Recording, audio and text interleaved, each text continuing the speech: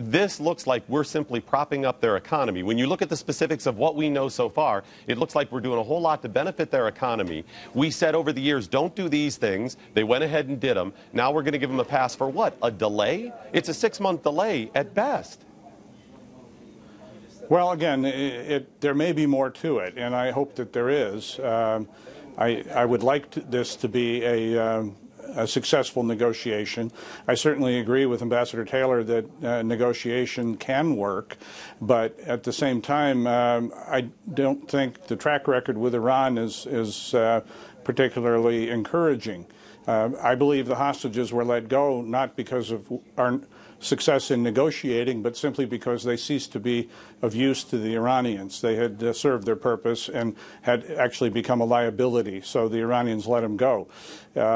We don't have a good track record of actually negotiating with the Islamic regime in Iran, and maybe this will be the beginning of such a record, but at this point, again, I'm skeptical.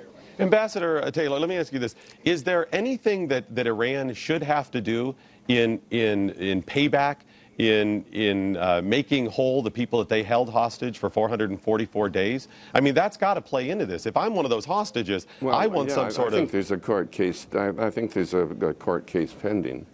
I don't follow it, but Mark, you probably follow it more closely than I do. That aren't a number of the diplomats who were held seeking some compensation, either through the courts or through the International World Court? Well, right now, Ken, they've lost in the courts, so their only hope is to get something through Congress, and apparently the odds on that aren't very good. But the rest of it, I think the hostages would, at least some of them, would settle for an apology. They would at least like an acknowledgement that what was done to them was wrong. Say we were wrong about this. Yeah, that's been 30 years.